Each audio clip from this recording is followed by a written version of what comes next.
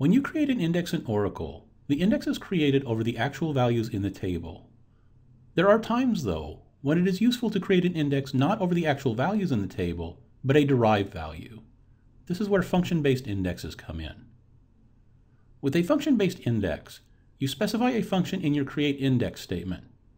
Then, Oracle will run this function against each row of the table to create a derived value, and the index will be built over this derived value. What this allows you to do is to be able to query the table by this derived value and do so very efficiently, because now you're conducting an efficient index operation rather than a full table scan. And it turns out there's some situations which make this a very useful capability. The best way to demonstrate the capability of function-based indexes is to work through an example. A common problem faced by anyone who works with an Oracle database is to be able to conduct a case-insensitive search. In Oracle, all comparisons are done in a case-sensitive manner. So this presents a problem when we want to do something like conduct a name search or any type of search on a string type field. Many times, we want to be able to store data like name data in mixed case. And in fact, this may be a requirement from our business users. This is where the problem comes in. Since comparisons in Oracle are case sensitive, the only data that we will match is data that matches exactly, including case. For this example, we're going to write a query to search for students in our students table by their last name.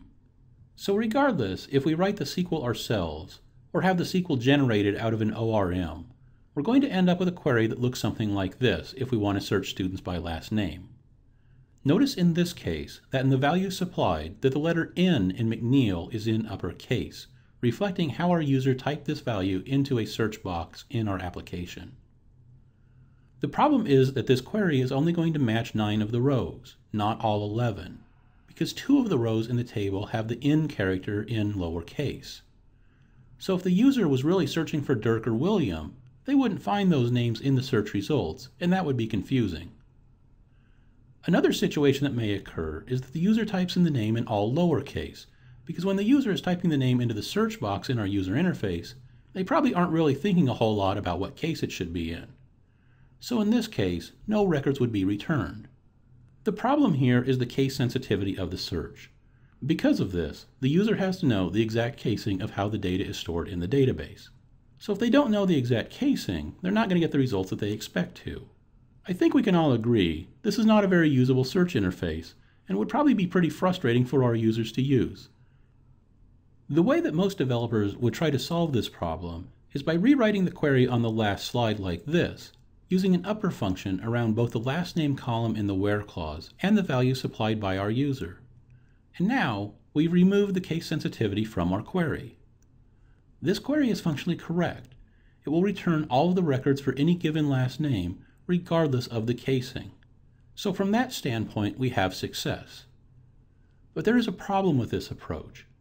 By using a function in the where clause like this, Oracle will no longer be able to use any indexes that may exist on the last name column of our table, and will instead resort to a full table scan to get the data. Furthermore, when Oracle runs this query, it is going to have to compute the uppercase version of the last name for all rows in the table. And this is going to be done while the query is executing, each and every time we run this query. So in addition to performing a lot of I/O to run this query, we're also going to be using a lot of CPU. This is where function-based indexes come in. What we can do is to create an index not over the actual values in the last name column, but use the upper function in the createIndex statement itself. And what this will do is first uppercase all the last names in the table, and then build the index over this uppercased value. Then, when we run our query from the previous slide, Oracle will recognize that the function used in the createIndex statement and the function used in the where clause match. And the Oracle Optimizer then will be able to use the function-based index that was built over this derived value. In this way, you're going to get all of the benefits you normally would with a query that uses an index. It's important to recognize, though, that the function used in the index and the function used in the where clause must match exactly. Otherwise, the Oracle Optimizer won't be able to match up the functions between the SQL statement and the index, and Oracle wouldn't be able to use the function-based index to perform this query. When choosing the function for a function-based index, there are some criteria that you want to be aware of. First of all, you can use both built-in Oracle functions as well as user-defined functions. In our example, we're using the upper function, but you could use the lower function, the soundex function if you wanted to conduct a phonetic search, or even the substring function if that's what you need. Whatever function you use, whether a built-in function or one that you write, the function must be deterministic. That is to say, for a particular set of inputs, the function must always return the same output. Once again, it is the computed value from the function that is stored in the index. So if this value would change over time for any reason, then the index wouldn't work. Finally, you cannot use any aggregate functions to build a function-based index. These operate over multiple rows, not just one row, so they aren't allowed. You also want to make sure to keep performance in mind for any function that you use in a function-based index. And for this reason, you want to keep your functions short and concise.